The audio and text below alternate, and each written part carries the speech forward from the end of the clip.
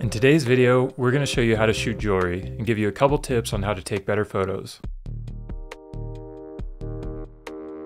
So my girlfriend owns a boutique here in Denver, Colorado, and recently launched a new line of jewelry, and we need to get a few photos for the website. We want to get a combination of flat lay and lifestyle photos that will show the jewelry actually being worn.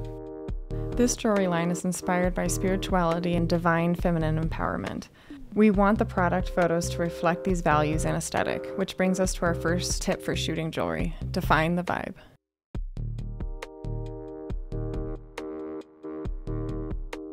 There's an infinite number of jewelry styles out there, ranging from high-end, extravagant diamond rings that cost thousands of dollars to cheap and fun fashion jewelry that you can find at the dollar store.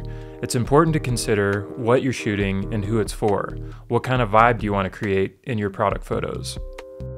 For our brand, we want it to feel earthy and elegant with a twist of magical energy. Above all, the products need to highlight the quality of the products and not distract from them.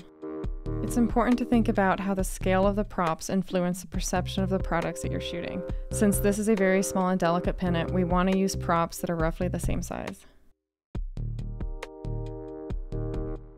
We're going to experiment with some pieces of neutral colored broken pottery and see if we can get some interesting textures and shadows that can provide contrast to the shiny and matte colored jewelry. We also grabbed some tiny air plants to bring some color into the mix.